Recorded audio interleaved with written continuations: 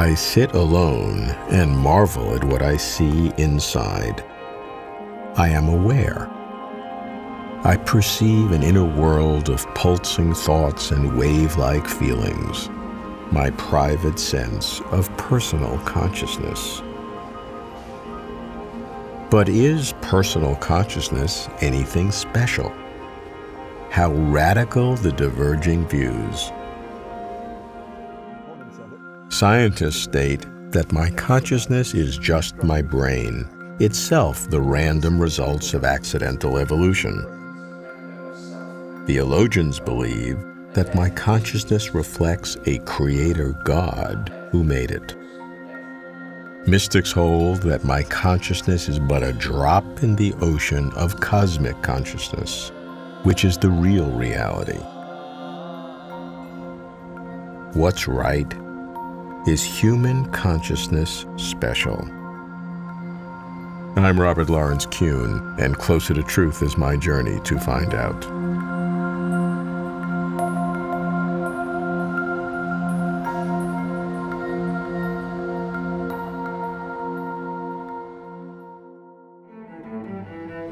I start with materialism, that only the physical is real.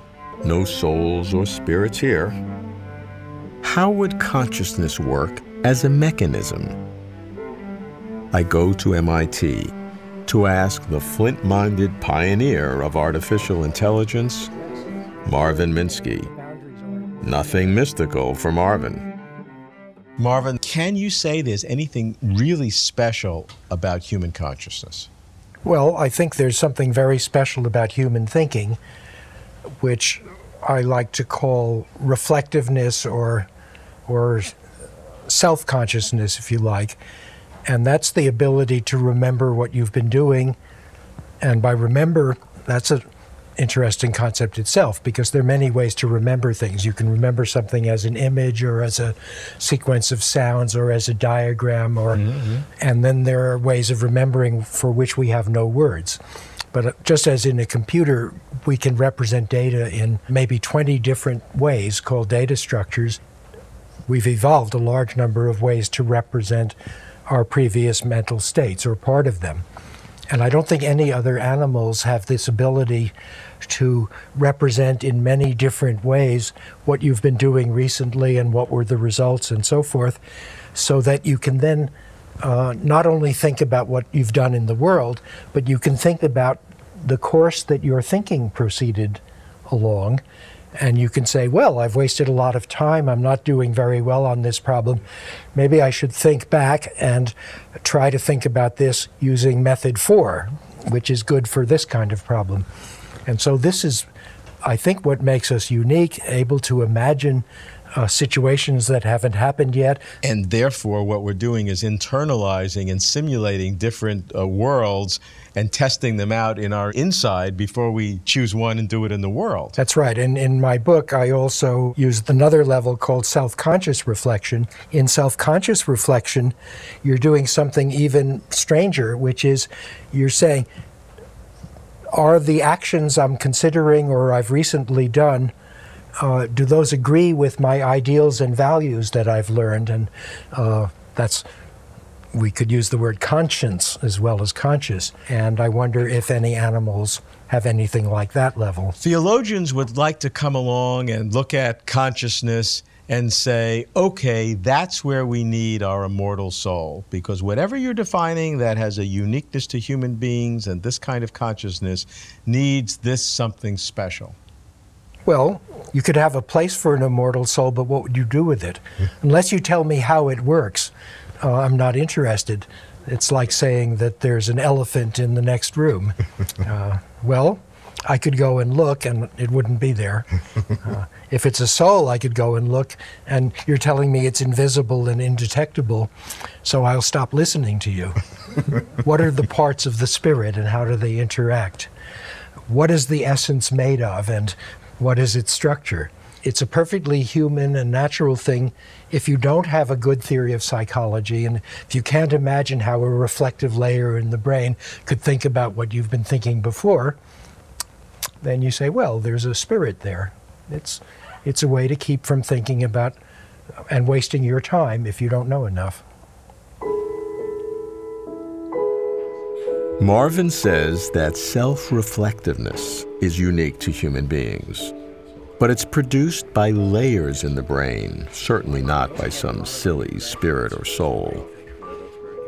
I did my doctorate in brain research, and I've felt the same, at times. But at other times, I set to wonder, can human consciousness be something more? Can the massive mountain of human beliefs be ignored? Can the mystical be so easily dismissed? I go to the University of California, Irvine, to meet a psychiatrist who is an expert on Eastern mystical traditions, Dr. Roger Walsh. Roger is a neuroscientist and a devotee of meditative practices. I start to approach the question of consciousness from as many perspectives as possible. My assumption is that each discipline, from evolutionary theory to biology to neuroscience to cultural studies to spiritual studies, has something to contribute, something valuable to tell us. And not surprisingly, each discipline gives us a different answer. Actually, even the evolutionary theorists have different ideas. Some say it's just an accidental byproduct that had happened along the way, and here we are, and it was a nice, enjoyable accident. Well, let's enjoy the ride. Others say that it's essential for survival. This is part of our nature as survival machines. Consciousness is a very fancy, baroque way DNA has of replicating itself. Neuroscientists would say that consciousness is a byproduct of the brain, and that may be all it is. On the other hand, cultural studies people would say that consciousness is a product of the culture we're brought up in. Now the question of what is it for, though, we've been given this extraordinary gift of being conscious beings, what do we do with it? What is it really for? Well, one classic answer that also probably resonates for each of us is, okay, we're conscious. Well, maybe one function of consciousness and purpose is to be as conscious as possible. Maybe one of consciousness' task is to understand itself. And how do we do that? Well, the great contemplative and spiritual traditions tell us that our usual state of consciousness is not very clear, is rather clouded and murky, and that one of the opportunities of human existence is to clarify and refine consciousness so that consciousness wakes up to its true nature, which the contemplative traditions say is transcendental, is consciousness that creates all things. But do we see the meditative traditions offering a means to an end or an end in themselves? Well, the meditative traditions offer a set of practices which cultivate both particular qualities, such as awareness, clarity, consciousness, emotions such as love and compassion, and also a goal of the awakening of consciousness, which is described as a recognition of our true nature, and that is variously known as enlightenment or liberation or salvation or satori, different names, but pointing to the farther reaches of our individual development. And from a very large perspective, there is an understanding within the contemplative traditions that, yes, there is a larger purpose to human life and to consciousness, and that consciousness is playing this extraordinary cosmic game of creating worlds and apparently separate individuals who have forgotten what they really are, and yet have the opportunity of waking up to their true nature as pure consciousness. And one of the challenges we all face in the quest for deeper understanding is maintaining the passion of wanting to know, but at the same time realizing that anything we know is only a very small part of the picture. One of the things that happens as a clinician is you see people die. The claim is that diverse disciplines working together in harmony can enhance understanding of human consciousness. I do not always agree. Trained in brain science, I do not naturally weight diverse disciplines equally. I do not like forced harmony. Science is sure. All else is suspect. But being suspect doesn't make all else false. But being suspect does impose a higher or different standard of knowing. As for the wisdom traditions, they'd come low on my list, which is why I guess I should pay more attention to them. I go to the rolling hills above San Francisco to the Institute of Noetic Sciences to meet its president, Marilyn Schlitz. Marilyn trained in anthropology, conducted research in parapsychology, and now leads novel explorations of consciousness. She appreciates science, but sees consciousness as drawn on a far larger canvas. I'll push her on this. Marilyn, to many scientists who believe that only the physical is real, consciousness is derivative. If consciousness has some independent existence, can we ask the question, is there any purpose to it? I would ask the question, does an acorn have purpose? And does a seedling have purpose? And does a child or a baby have purpose? And I think there's no question that there's a telos in that acorn to become an oak tree. And so its purpose in manifesting its consciousness, as it were, is to reach for the light and to begin to offer some, greater unfolding for the forest or wherever that tree happens to lie. Anytime we look at life, it unfolds with a sense of purpose toward. So we can ask, what is the purpose of human consciousness?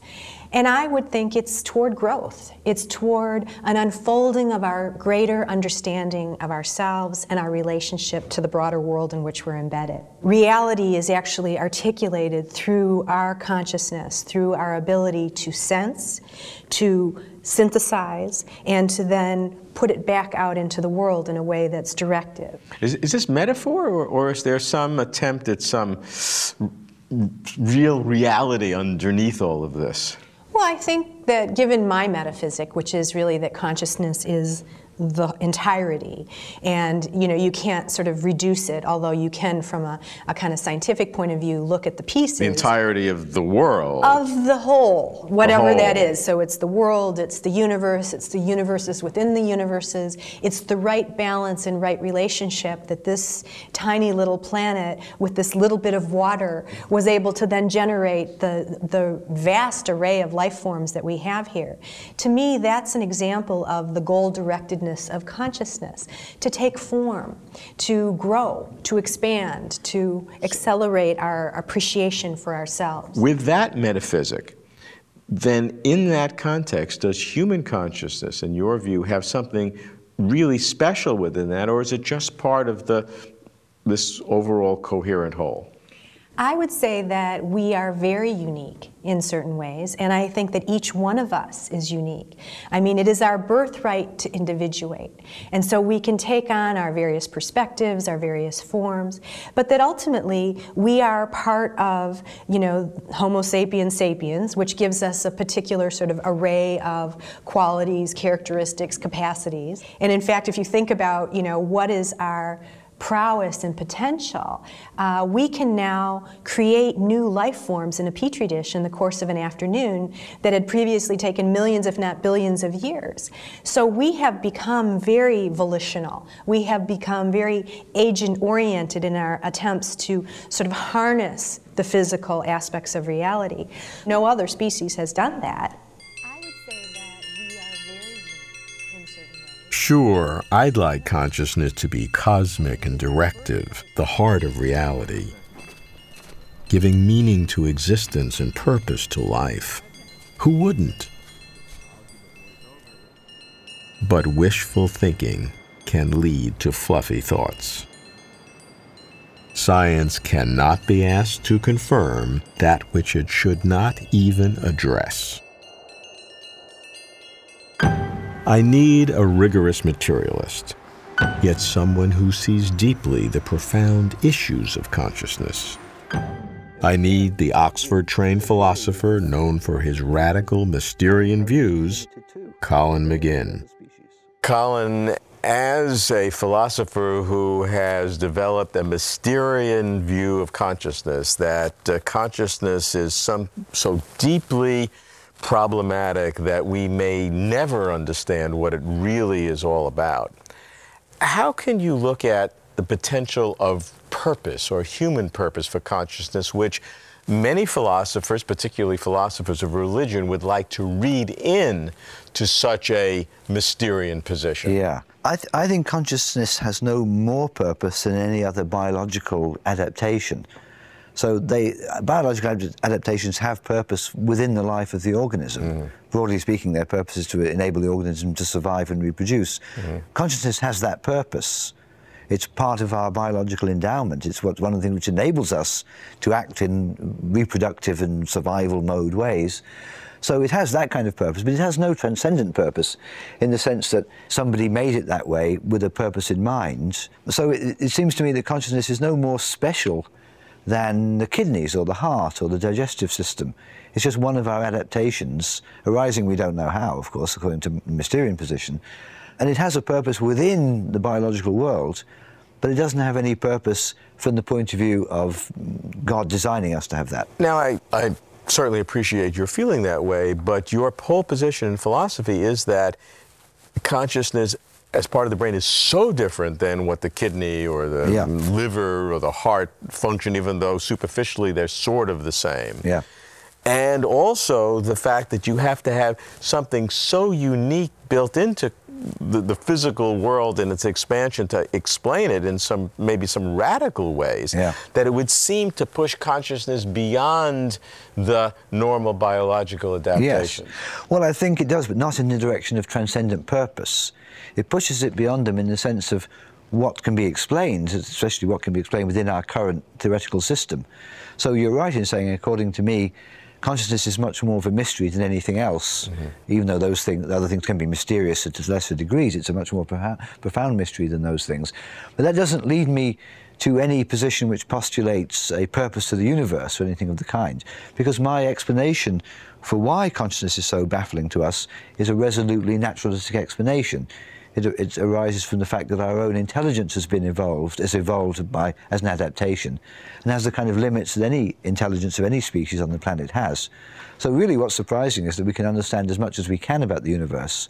If we run up against something we can't understand, that's quite predictable. That's what we would suppose. If we found that our intelligence could explain everything about the universe, irrespective of its adaptive advantage to us, that would actually be a count against theory of evolution, because that would be an anomaly in the biological world. So even if consciousness is radically mysterious, Colin says, it is not supernatural and projects no purpose. Human consciousness, he argues, is an evolutionary adaptation. To most scientists, evolution provides a complete explanation for consciousness. But not everyone agrees. Some see a proto-religious agenda underlying consciousness. I follow the trail to Princeton Theological Seminary to meet an expert who gives a theological interpretation to the anthropological development of human consciousness. Wenzel van Huyssteen. But consciousness for me as a theologian becomes interesting in terms of the way we are embodied creatures that have certain kind of dispositions. One of those is what I would call our religious disposition. And I think what I find fascinating by going back so far in prehistory is to see that however minimally there has been a religious disposition always. There's a whole discussion out there in the various sciences about the evolution of morality, the evolution of the moral sense, whether it is added to our brutal animal instincts by a veneer of culture, or whether we inherit that somehow from our most distant primate ancestors, or whether we are born with an innate sense of right and wrong. All of that is theologically interesting. And what I did in my work recently is I tied it quite specifically to the famous verse in the Old Testament, where God says, now these humans have become like one of us by knowing good and evil. And that to me is a defining moment for human consciousness, and for not only narrowly thinking about right and wrong, but having a kind of metaphysical awareness that there might be more to life than what we have here, and why religions have always been part of our human makeup. Well, one can look at the cultural development over tens of thousands of years of human history and can see a progression beginning with some very shamanistic, proto-religious activities and then developing as doesn't this history mitigate against some real theological truth to it, but rather gives an evolutionary psychology to the development of religious belief, and therefore human consciousness is nothing special? Well, I would argue the opposite. I would have found it astounding if in the natural evolution of human history, and especially human prehistory, suddenly there was this a supernatural personal God present that would kind of organize everything. I mean, surely that would be deeply unnatural. I think there is a fascinating evolution to religion and religious dispositions too. What I would resist is the idea that science has proven once and for all that religion or the religious disposition is the kind of primitive leftover from the past. Why would we discriminate against religious dispositions when our human consciousness is so complex? The argument would be is that human consciousness, because of its self-awareness, produces this desire for religion, but that the religion is an artifact of consciousness, as opposed to the theological idea that religion is the purpose of consciousness. One, it's the artifact. The other, it's the purpose. I know those arguments well, but I also believe that those arguments cannot be made conclusively in terms of, say, evolutionary psychology or neuroscience. Only in the end, it's a deep commitment that even if in terms of my own consciousness, I have to deal with the way that this artifact has been created in the history of humankind, and also for me, there may be more behind this. I would not be able to tell you, say as a neuroscientist, that, oh, I have news for you, God created this consciousness with a special purpose. But I can say that what I see in the history of our species, and what neuroscience, cognitive science, paleoanthropology, evolutionary biology is explaining to us by the day in an exciting way, what I see there, I find consonant with or convergent with. As a theologian, I believe that God has this purpose for this species. But I could never enforce that or blur that with scientific lines, but certainly the richer notion of consciousness that would, from a theological point for me, now gives a certain kind of purpose to who we are. And I would also feel very sympathetic to. So is human consciousness anything special? I'd best be careful. I fear hope masquerading as belief. Consider 5 explanations of consciousness. Neurobiology. Consciousness comes entirely from brain. And because human brain is more developed than animal brain, human consciousness is more aware than animal consciousness. Evolution. Human consciousness developed gradually, accidentally, perhaps facilitating survival of the fittest, perhaps as fortuitous byproduct. Anthropology. Human consciousness emerged progressively, a product of cultural development. Theology. God created human consciousness so that human beings could be self-conscious creatures, to have personal relationships with God. Mysticism. Cosmic consciousness is the ground of all being. the wellspring from which all that exists flows, and human consciousness is but a speck of cosmic consciousness.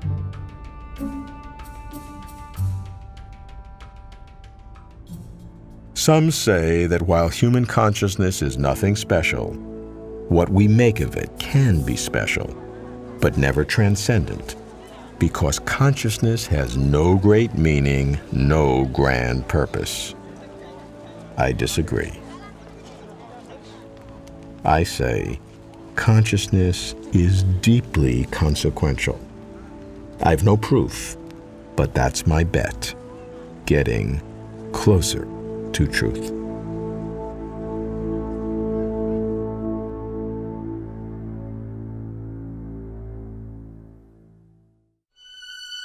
For complete interviews and for further information, please visit closertotruth.com.